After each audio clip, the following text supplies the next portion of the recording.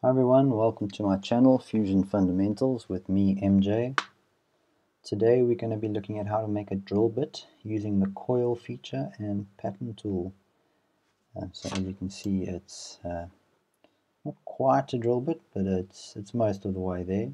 This is just to give you an idea of how you can use the coil tool to get the kind of model you're looking for.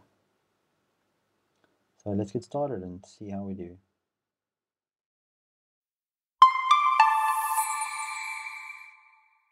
To get started, we're going to draw a sketch on the top plane. We could go into create and do a cylinder, but I just prefer to do a sketch, so get the same thing done.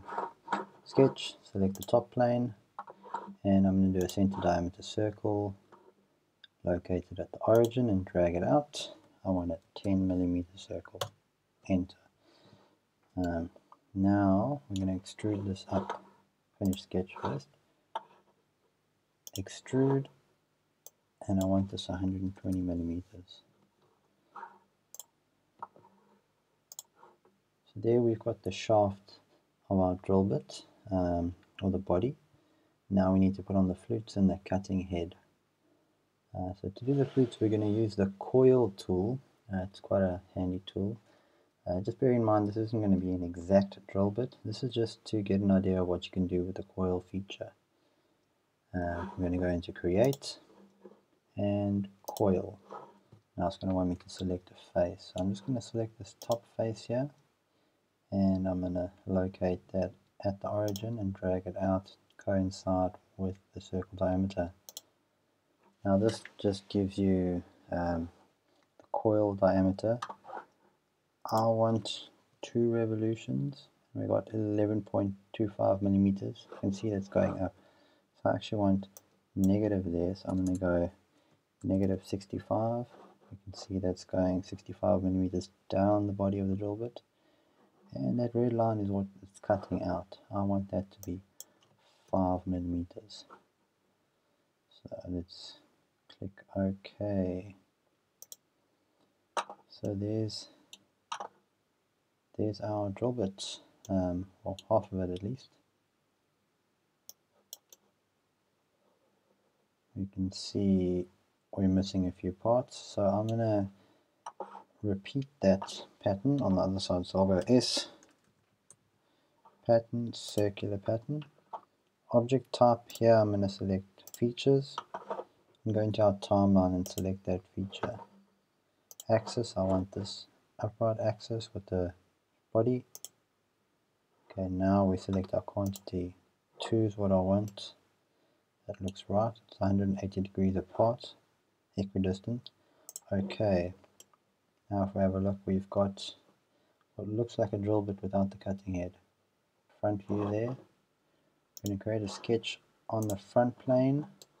I'm going to just zoom in here to the head. This top line there, I want to make that available for me to use. So I'm going to project, select that line. Okay. Now I'll select the line tool, and I'm going to start here at the center point on this mid plane here. Just starting up there so that it doesn't try to snap to the center point of this line I just projected. I'll select up there, come down to the projected line. I will draw another line now, moving through there. Let's grab that line, and there we go. So what we've done here, we've created a basic sort of a cutter. So when I revolve that, it's going to cut away all the material that is sort of in the way of that cutter. I'm just going to dimension this here. It's a 60-degree cutting angle. So we've got 90, and then the 60 is between the horizontal and that from the bottom. So that's 90 plus, what's that, 30, so we want 120 degrees. So there's 120 degrees. Click OK, or finish sketch. Now we select the revolve tool over there. That face is already selected. Axis, I'll select this upright, and we can see there it's cutting nicely through the whole thing. Just zoom out a bit, and that looks like a drill bit. Just one more finishing touch I want to add.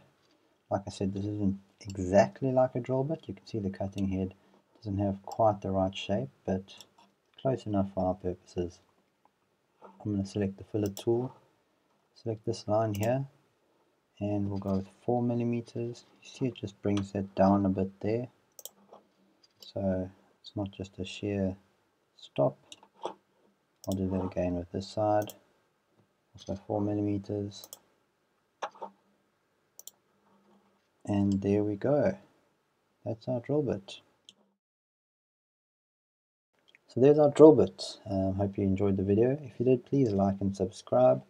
Maybe leave a comment if there's something you'd like to see me do. Until next time, thanks for watching.